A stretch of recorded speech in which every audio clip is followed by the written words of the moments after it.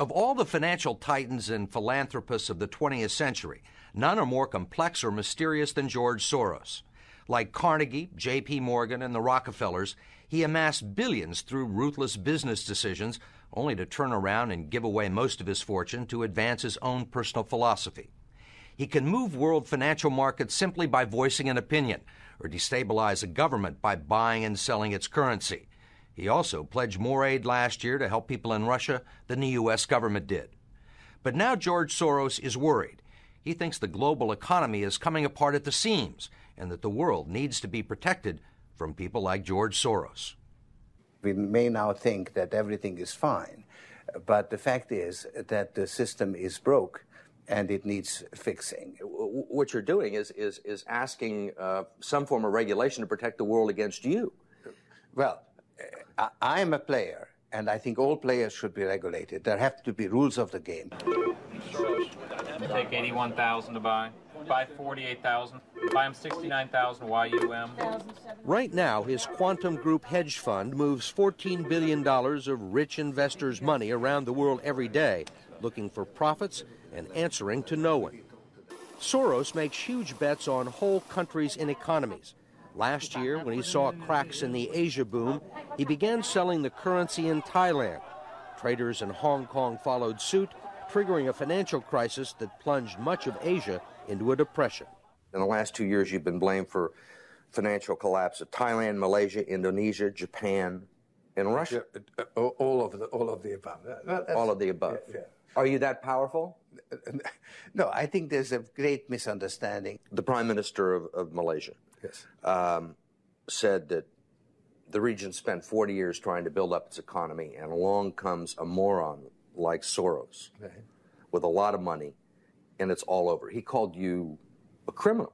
It's easier for him to blame an outside force than to admit that they were mismanaging their economy and their currency.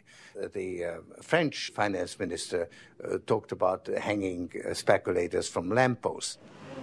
Soros says the Asian currencies would have collapsed even if he hadn't been in the market. They were overvalued. He says people tend to follow his lead because he's been so successful.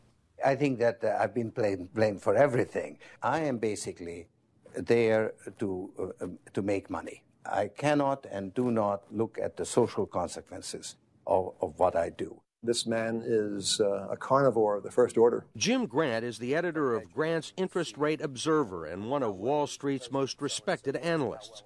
He never tires of watching Soros, in part because of the huge bets he's willing to place on his hunches. He has always amazed the people he's worked with at his audacity and his willingness to back up his commitments with enormous sums of money. It causes the blood to drain from ordinary mortals' faces. Like risking $2 billion in Russia. When the Russian market began falling apart in August, Soros was the country's single largest investor. He called the U.S. Treasury and asked Uncle Sam for $7 billion to prop up the ruble. When U.S. officials failed to intervene, Soros wrote a letter to the Financial Times of London saying he thought the Russian currency should be devalued by as much as 25%. A few words from Soros were enough to cause panic selling that fueled the crash. What's it like to have a statement that you make have such serious, grievous consequences? I mean, you can, it looks to me like in a number of situations, you can take a position against a currency or make a statement, and the whole country falls apart. Well, it's a tremendous sense of responsibility, actually. And it's also a humbling experience because I am actually trying to do the right thing, and sometimes what I do has an unintended negative consequence, as it did in Russia. For both the Russian middle class and for Soros, who lost his $2 billion. Whatever his motivations, no one can accuse him of greed.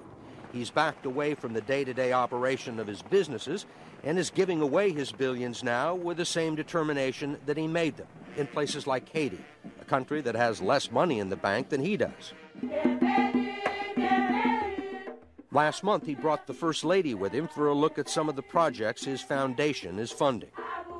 This is Mr. George Soros, and he's going to be helping the hospital.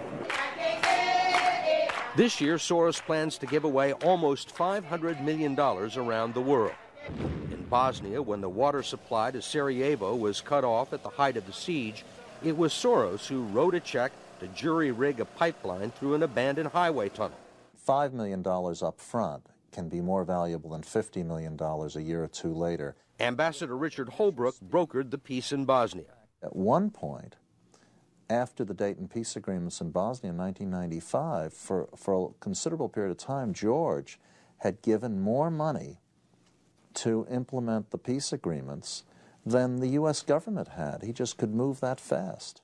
In Russia, he pledged $100 million to help scientists who might otherwise have sold their expertise to bidders like Iran or Iraq. In Eastern Europe, he's educated a new generation.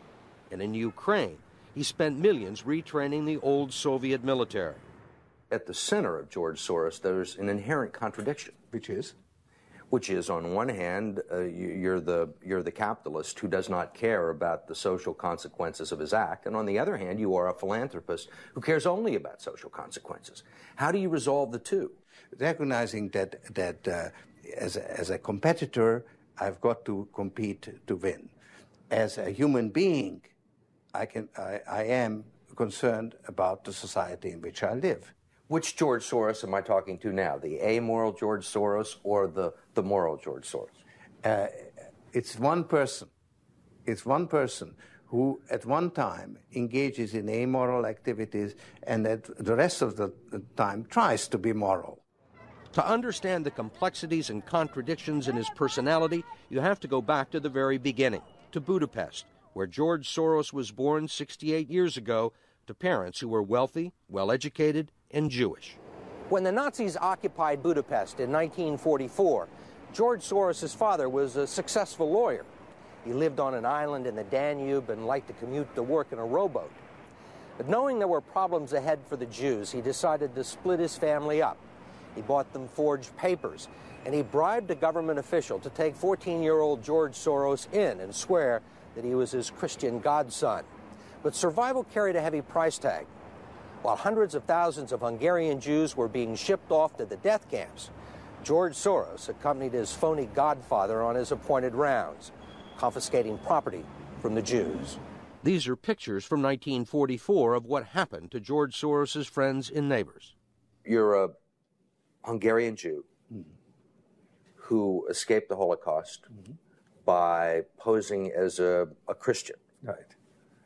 And you watched lots of people get shipped off to the death camps. Right. I was 14 years old. And I would say that that's when my character was made. In what way? That one should think ahead, one should understand and anticipate events, and one is threatened. It was a tremendous threat of evil. I mean, it was a very personal experience of evil. My understanding is that you went out with this protector of yours who swore that you were his adopted godson. Yes. Went out, in fact, and helped in the confiscation of property from the Jews. That's right. Yes. I mean, that sounds like an experience that would send lots of people to the psychiatric couch for many, many years. Was it difficult? Not at all. Not at all. Maybe as a child you don't see the connection, but it created no problem at all. No feeling of guilt. No. For example, that I'm Jewish, and here I am watching these people go. I could just as easily be there. I should be there. None of that. Well, of course, I could be on the other side, or I could be the one from whom the thing is being taken away. But there was no sense that I shouldn't be there, because that was,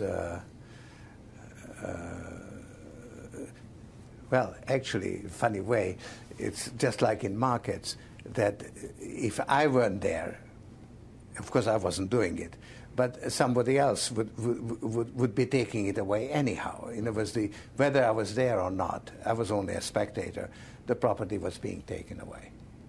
So I had no role in taking away that property. So I had no sense of guilt. Are you religious?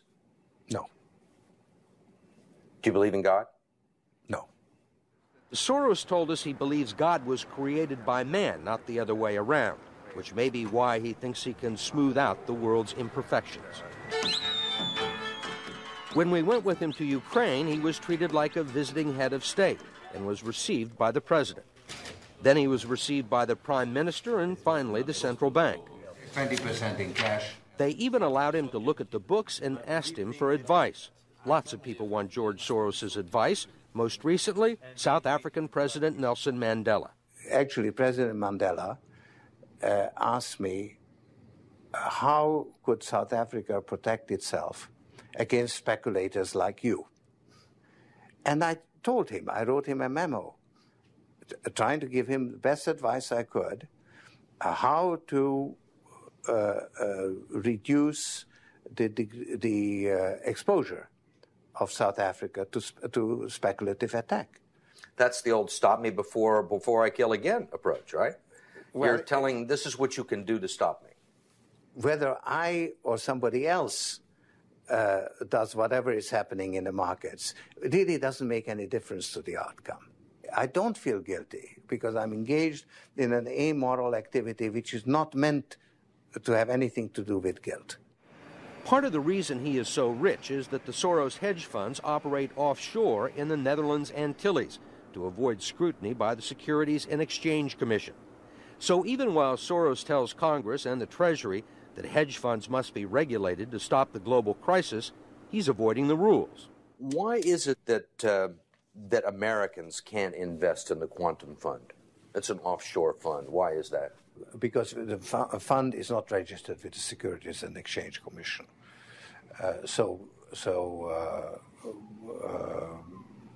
We are not licensed to do business in the United States. That's right. Because? Because we are not registered with the Securities and Exchange Commission. Because we find it more convenient to operate without it. So in some ways it's to escape regulation. Yeah, that's right. But you've been sitting here talking about the need for regulation. Yes, and whatever regulations are imposed, we will obey. We already conform to everything. If the beneficiaries of Soros's billions do not understand the intricacies of SEC rules and offshore hedge funds, they do understand what he's done for them. The president of Haiti is reading his new book, The Crisis of Global Capitalism, and so is President Clinton. Will all the attention spoil George Soros? George Soros, in a way, is Donald Trump without the humility. One of your money manager told us that George really does think he's a god. I mean, if you think that you're God and you go into financial markets, you're bound to come out broke. So the fact that I'm not broke shows that I don't believe that I'm God.